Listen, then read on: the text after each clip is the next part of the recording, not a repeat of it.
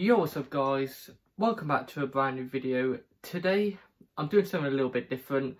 As you may have seen on either Instagram, Facebook or TikTok, I posted that I am actually going to be giving up Kine at the end of this year. A lot of people asked why. I tried to do a quick video on TikTok trying to explain why. I also explained why on Facebook and Instagram on the posts. But a lot of people wanted me to go in a bit more detail and try and make a whole video about it. So in this video, I'll basically be explaining everything that's been going on and what I plan in the future. So yeah, I started racing obviously about July last year. Well, that was my first practice session anyway, when I first started the vlogs. And it was at Mansell's Raceway. Obviously I just got my kart. I'd done a practice session the weekend before at Clay. That was off camera though, I didn't record any of it. But yeah, it was very fun to say the least to be able to actually achieve getting my own kart and actually have the opportunity to own my own kart. And that's all thanks to my mate Peter and his dad Rick. Massive shout out to them, because none of this, all these vlogs that you've seen the past year, no way would have been possible without them. 100% credit to them. So yeah, obviously I started back last July doing some practice sessions. And then we got around about to September time and I actually entered my first race at Clay Pigeon Raceway in the IKR series. Obviously that was running a pre-Evo engine on an older chassis car, and that's still the chassis I'm running today. The chassis is like 2014, so it's a lot older than a lot of people's chassis. So obviously, as you can tell straight away, I was trying to do it on a budget. I ran a pre-Evo for the first couple races. So I did the IKR Clay Pigeon Autumn Series round 1 with a pre-Evo. Same with the October round. I did that one with a pre-Evo as well. November got cancelled, so that was massively unfortunate. But due to high weather conditions and possible snow, that's crazy to think now. But yeah, we had to cancel that one sadly, so we didn't race in that one. Then I didn't race until January again, which was the final round of the Autumn Series. The one that got cancelled in November got pushed back to January. So yeah, we raced in that one, and I was lucky enough to be able to get a Evo kit for my pre-Evo. So I managed to chuck the Evo kit on. Massive thanks to Andy Wyatt actually, who you may have seen that I've posted on Facebook and Instagram. His two sons as well, Sam Wyatt and Ethan. Massive shout out to them. They're incredible racing drivers, and they've actually recently just come away with incredible results. Sam actually winning the NKC Championship, so massive congrats to them. Thanks to him, I actually managed to get an Evo kit to fit on my kart, so it gave my kart a little bit more power and gave me a little bit more of an opportunity to try and get in the mix a little bit. Obviously, you could run pre-Evos or Evos in that series, and there was a couple of pre-Evos racing. And I did pretty decent against them. Obviously, I had a few battles, as you can see on the clip on the screen now. You know, I had some racing with them. I managed to do a little bit of overtaking and battling. But when I got the Evo kit, that's when I really was hoping that it would all change. I could try and do a little bit better.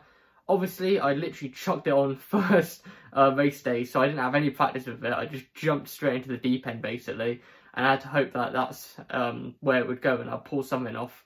It was a little bit of a struggle getting used to it. I got the hang of it around about the final, but sadly it was a little bit of a struggle. I think we finished like 15th in that one, which was a pretty disappointing result.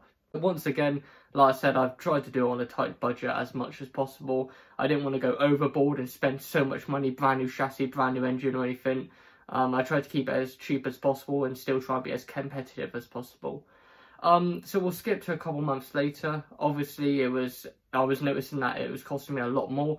Obviously, this is around about the time where I was running into a lot of incidents on track and having a lot of problems. So I really had to watch out really. Luckily, massive thank you to Rick. He helped me out a lot with spare parts and maintaining my car and getting it repaired for the next race, which I really appreciate. But it was still, you know, massive problems. I had to do the entrance fee. I had to do, if I wanted to do practice days, I had to pay for the practice days.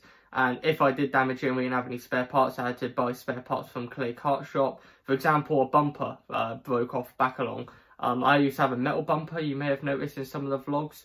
That actually snapped off in one of the practice sessions. So I had to go buy a new bumper, which was a plastic one. And that alone cost me £150, and that was just for that one day. So yeah, it was a little bit difficult. Obviously, I was noticing that I was having problems with trying to afford it. I could afford it, but obviously with the fact that it's coming 100% out of my own pocket, the problem I was finding was that I wouldn't be able to save up any money at all. And obviously I'm now 20 years of age, so the fact that I am still spending all my money and all my earnings into karting and not being able to put any savings back is a bit of a problem. Obviously, I know that I could carry on karting and I could carry on racing, but the problem is I'm just saving back no money, and the fact that I need to try and move house eventually at one point, then it's just takes it from here all the way up to here. So yeah, it's a massive shame that I can't continue, and I will be selling my car after this last round at Mansell's. But it's been a lot of fun, and like I said, a massive shout out to Rick and Peter, who have helped me out massively. Like I said, this would no way be possible if it wasn't for them. To be honest, back when I competed in my Club 100 round at Clay, I remember saying that this would be the highest I'd ever get in karting. And that was before I met Peter and Rick, so I had no clue if I was going to be able to get any higher. I didn't even think I was going to be able to compete in Club 100 again, let alone compete in my own kart in races, and even an NKC race in, well, August of this year, which is insane to say the least. So yeah, that's my explanation of why I'm giving up karting at the end of this year. So this is actually going to be, well, next year is going to actually be my first year that I don't really compete in a competitive environment in my own race car or kart. Obviously, as you can see in the background there, we've got some trophies. That's from my Allgrass series, which I did from 2015 to 2017. 2018 I had a little bit of a break. I did some kart racing in between, but not massive amounts.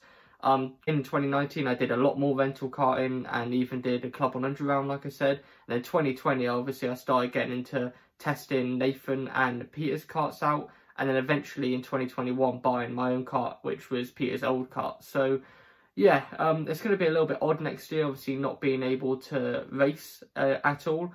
There might be the one-off round that I do. Maybe I'll hire a kart from a team or something and race in an IKR at Clay or Mansell's or something. But as I'm aware of right now, that will not be happening. What I will be doing next year though is I will probably be following around Peter and keeping up with his progress. Peter is actually moving to 250cc shifter cars next year, which is a massive step from senior Rotax to, well, 250cc shifter cars. So it's going to be quite good and interesting to see his progress. You probably will see on my Instagram or Facebook me uploading photos and videos of him, you know, racing. And well, I'll probably help out Rick a little bit, obviously Peter's dad, with the mechanics and maintenance side of it, try and help them out as much as possible. So it's going to be a good year next year. Obviously try and learn the ins and outs of shifter kart, which is going to be a lot more different and a lot more difficult compared to the senior Rotax class. But yeah, it'll be interesting to see how Peter does. So hopefully he'll get on really well next year, and you guys will be able to keep up to date with that. With plans of me racing, personally, like I said, I'm not too sure how it's going to go. I guess we'll just have to see where it goes from here. But I'm hoping, like I said, maybe I'll do the one-off round at Clay, maybe do a little bit of rental karting. But as of right now, I'm not really too sure 100% where I stand on that. But yeah, like I said, we've still got one more race, which is actually tomorrow, which is the practice day, and the day after is the race day for me as of recording this. So we still got one more race, one more vlog to enjoy before I give it up. So let's try and make this last one a banger. But I will see you next time.